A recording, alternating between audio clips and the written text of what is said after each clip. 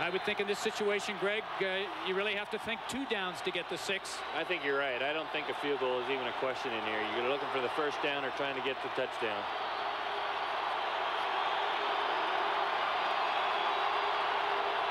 Musgrave under pressure, throws it deep for Obee in the end zone. We have a penalty. Obee has caught the football, but we have a penalty flag at the BYU 10-yard line.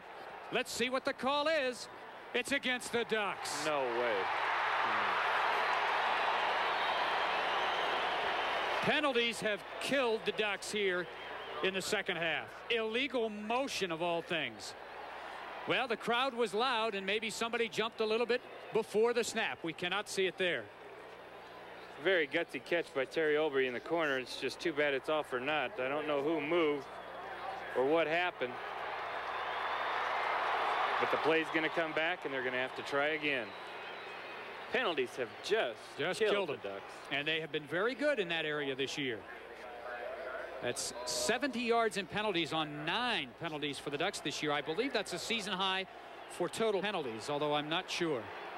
We do not have that statistic readily available for us. It's obviously not a statistic that you want to have